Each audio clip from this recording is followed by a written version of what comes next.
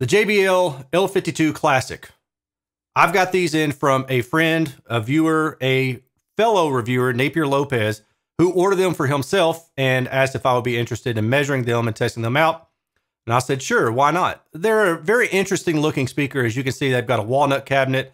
The ones that I have on hand have a blue foam grill. I actually did my listening tests without the grill in place. I did measurements with the grill on and with the grill off. We'll talk about that later. I'm splitting up this review into two sections. I'm going to go ahead and talk about what I heard in my demos before I talk about the measurements and before I saw the measurements. In my listening room, which is about 18 by 14 by 9-foot ceilings, I position the speakers in different ways. Near the wall, away from the wall, aimed at me, aimed away from me. So with that in mind, I got to tell you, I'm just not a fan of these speakers. The response is all over the place. Aimed directly at me, I was listening to the J. Gills band, Centerfold. My love's been sold, my enemy's just been sold. Dang it, I'm messing that up. My blood turns cold. My memory has just been sold. Angel is a centerfold. Angel is a centerfold. That song. I'm sure you know it by now. Or hopefully you do. If you want me to sing it again, leave a like and a comment below. So that song starts off with a hand clap, right? And that hand clap is super aggressive with these speakers. And I thought, well, maybe it's the higher frequency. So I turned them away from me by about 30 degrees because I just figured I'm going to go extreme. I'm going to point them directly at the wall beside me or behind me. And in doing so, it got rid of that sharp hand clap, but there was no air around the hand clap anymore. And I thought, man, that's weird. So I actually went and Googled the frequencies for hand claps, and then I looked at the data. And around 2.5 to 5 kilohertz is where there's the slap of the hand clap. When you turn the speakers off axis away from you and point them more out into the room, there's a strong peak around 5 kilohertz that drops. And in doing so, it actually alleviated that sound, that sharp sound of that hand clap. But the problem is the high frequency above 10 kilohertz dropped off too. So in alleviating that strong, sharp hand clap sound, it also completely got rid of the air of that sound. So then it sounded unnatural, but for a different reason. Initially, it sounded unnatural because it was way too sharp. And then the hand clap sounded unnatural because there was no air behind it. That was one issue. In listening to some other tracks, I noticed that male vocals were kind of hot, a little bit grainy, a little bit aggressive. The one thing that I do like about these speakers is they have some nice punch to them. Usually kick drums are like the 50 hertz arena area. And depending on the actual instrument being played, it can be 40, 60 hertz, but it's in that ballpark. And the harmonics of it are usually around 100 hertz to 120 hertz. The harmonics are what gives it that sound of the punch, right? The fundamental, the 50 hertz, that's going to be that visceral, that impact. But the 100, 120 hertz region is going to be the sound of the impact. And so what I heard in most of my music was the sound of that impact. And I really like that. But what I noticed was that on some tracks where there's a little bit more, maybe a bit of a rumble to them, intentionally because it's baked into the track, I didn't hear it with these speakers.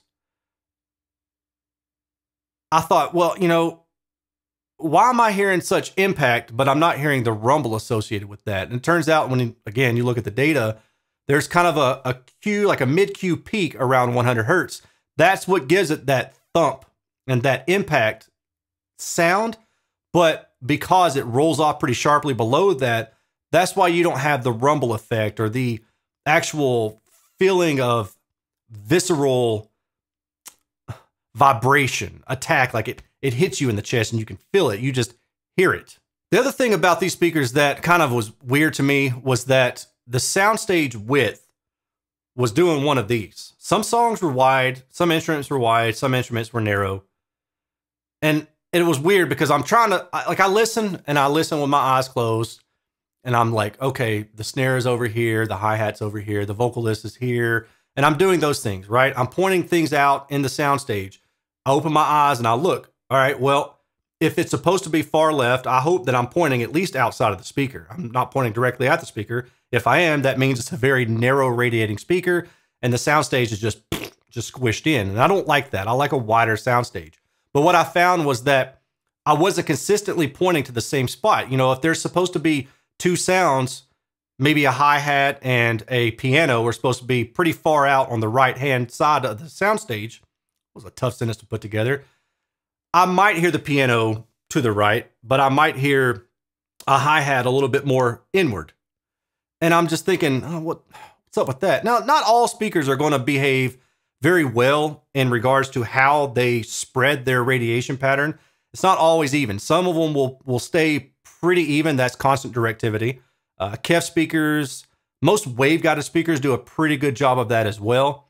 Two-way speakers, dome on a flat baffle, that kind of thing, they don't often do that as well. And usually they'll start narrowing up at the higher frequencies because the dome tweeter is starting to radiate and it's shrinking in its radiation pattern, so it's narrowing up. I get that, but with this particular speaker, I wasn't getting that. I wasn't hearing that. I was hearing different sounds at different frequencies, kind of at different places in the soundstage. And that indicates to me that the horizontal radiation pattern isn't really even, if you will. That actually shows up in the data too, because I was just looking at that a minute ago. I'm comparing my notes when I do these listen sessions, and I go back and I look at the data. I'm like, oh, well, maybe that's probably why. But I'll talk about that in a little bit too. Snares. Snares, I love the sound of a good snare. I know that snare sound to live somewhere in the 800 to 1 kilohertz region. And I actually just Googled this to make sure that my mind was right. And 900 hertz, according to some pro audio mixing forums, is the fundamental frequency of where most snares are sitting. So I'm kind of in that ballpark. Now, I say that to say this. The snares on these speakers didn't jump out and grab me. They actually sounded rather dull. And so when I was listening, that was one thing I noticed. I'm looking at the data and I'm not seeing anything wrong necessarily. It's kind of smooth through the mid-range up into about 1 kilohertz. But here's the kicker. At 1 kilohertz is where things just start getting wonky with these speakers. And 1 kilohertz is boosted about 3 decibels or so compared to about 8 to 900 hertz. So what I'm thinking that I heard is, and I don't know, but this is kind of just my guess at it, is that because the treble and the lower mid-range is boosted in some areas compared to that 900 hertz, 800 hertz fundamental area for a snare, that's why it sounded like the snares sounded more dull to me. Did anybody else notice that when I said me, it sounded like I said May? Like, it's gonna be May. For real. I'm losing it, y'all. So what I'm going to do now is that's going to be it for my subjective. I'm going to come back at a later date. I'm going to cover the measurement stuff, and then I'll upload this thing. Oh, I also need to note before I go that when I was listening, I listened at the tweeter level, but also at the midwoofer level. It turns out that per the measurements, the midwoofer level actually looks like it's probably the most neutral spot, but you can play around with that and see what you think. I just don't think that I would go any higher than the tweeter level for sure. And I think that somewhere between maybe the mid-woofer to between the mid-woofer and the tweeter is probably going to be the best spot to listen to. And that's what I wound up listening to these at after I looked at the data and did a second round of listening. These speakers retail for about $1,000, have a 5 1/4 inch mid-woofer and a 3/4 inch titanium dome tweeter. Now, the grill comes in 3 different flavors, and depending on which version you get, you can get either blue, orange, or black. Personally, I've got the blue here in person. I think I kind of like the black, at least in the picture of it. There's also a tweeter knob on the front where you can drop the tweeter level or increase the tweeter level. Now, honestly, at 0 dB where it comes by default, I think that's probably the best place to start with. Some of the high frequency issues that I had weren't total level adjustment fixable, if you will, meaning that the response is so wonky in certain places that just adjusting the treble itself isn't going to solve those particular issues because the issues occur at certain frequencies, not as an overall trend in the treble. So let's talk about the data. The data that you're about to see is captured using the Klippel near-field scanner. It is a state-of-the-art device that allows me to get anechoic data in a non-anechoic room. And all of the data is taken without the grill on. On my website, I do have data with the grill on. So I did test it with the grill on, but the performance is actually considerably worse. So all I'm showing you now is with the grill removed. If you want to see the grill on, go to my website, AaronsAudioCorner.com. Frequency response is within about plus or minus 3 decibels. So it's actually, you know, in terms of the overall bandwidth that it covers, that's okay. But my issue here is that it's bouncing around. So you can see it's got a peak from 1 to about 2 kilohertz, then a dip around 3 kilohertz, and another peak from about 3 to 4 kilohertz, and then a dip around 5 kilohertz, and then it flattens out. It's got a bass boost right here. Now the bass boost, honestly, is something that doesn't bother me. Sometimes I like a little bit of a bump there, as long as it's kind of mellow. Now, if this bass boost extended up plus 5 dB or something like that, it'd be a totally different ball game. I would definitely not like that.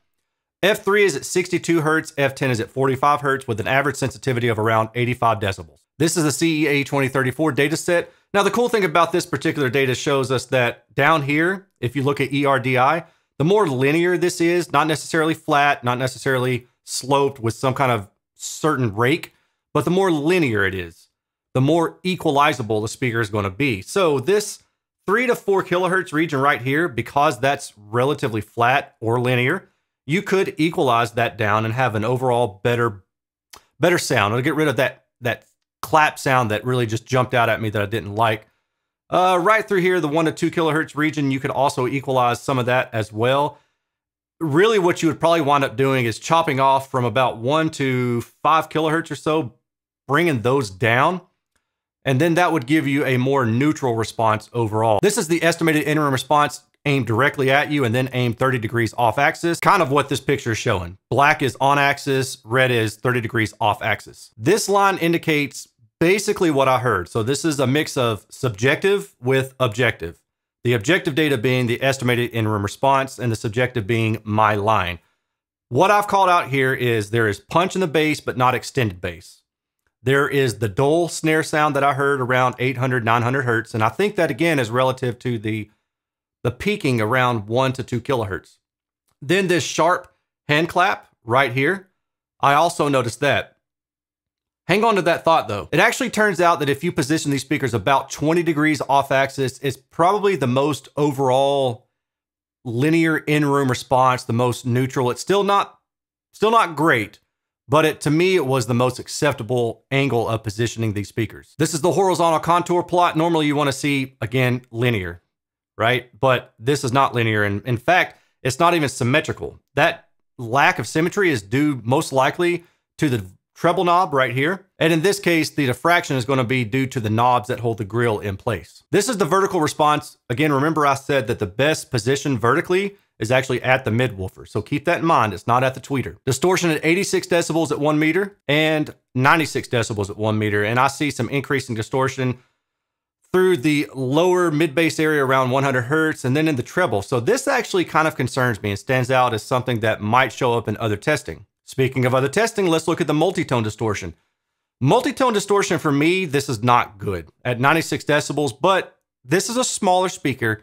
So realistically, I'm kind of going to be, I don't want to say I'm okay with it, but I think that when you're talking about speakers with a 5 1/4 inch midwoofer and a small bookshelf size like these, you've also got to be realistic with your expectation of the distortion levels versus the output capability that it's going to have. So in that regard, maybe I could give it a pass, but I'm certain that if I looked, I could find other speakers that probably do better in distortion, but have an overall smaller cabinet. The interesting thing to me as I'm looking at this distortion is this higher frequency distortion. This 1 to 2K or 1.5 to 2 kilohertz area, and then this 3, 4, 5 kilohertz area right around here. That stands out to me, and I gotta be honest, I kind of wonder if the issue that I had with the claps and the J. Giles, is it J. Giles? Whatever. Centerfold song was due to this increased distortion. I mean, the distortion's pretty high overall. If you just look at it, normally what happens is you have lower distortion at lower outputs and then increasing as we go up. But in this case, the tweeter distortion is already pretty high, especially through this region, where if you look at the higher frequency distortion for the tweeter, it's not that high. I can't tell you for sure that the issues that I had with the higher frequency content was due to distortion or frequency response. except for the fact that I did play with equalization and equalizing around 4 kilohertz or so and bringing that down about 2 or 3 dB helped the sharpness that I was hearing. But I was also aware that I was equalizing it, so maybe bias was creeping in. It's an interesting idea to consider that distortion may have very well been a factor in the issues that I was hearing. Again, I was 10 feet away, 18 by 14 by 9 foot room, listening around 80 to 85 decibels in some cases, but also 70 decibels on the lower end. So what happens if you use a subwoofer? Will that alleviate some of that distortion? Well, what we see here is the answer is no, it won't alleviate the high frequency distortion. So again, this tells us that this is due to either breakup modes or the tweeter distortion itself because of where it is and how it's not affected by the use of a subwoofer high pass filter. But it does bring down the lower mid-range, upper mid-bass distortion right in this region. So I'm going to go back and see how high this is. So if you do use a subwoofer, you can get rid of that distortion in this particular region, I should say, and bring it down a little bit lower. Here we go with compression. Again, this is kind of all over the map, kind of like the frequency response. It goes off the charts, literally. Below about maybe 80, 70 hertz, somewhere in this region right there, which basically just tells you that for a 5¼ inch woofer, you're not going to be able to push it super duper hard. Now, the rest of this distortion region right up through here, I find it interesting that it's so, again, I use the word wonky because I don't have a better word to describe it. What I would typically expect or hope for is that this purple line would be somewhat linear, blue would be somewhat linear. In an ideal world, all of these color lines are stacked on top of this black line right here. And that would mean that there is basically unlimited dynamic range, that as you increase the volume, the response of the speaker doesn't change. But in a real world, that doesn't happen. But in a best case scenario, what you would get is a more flat compression chart right through here, whereas this guy's bouncing all around. So that's interesting as well. So that does it for this review. I want to thank Napier again for loaning me this speaker to review.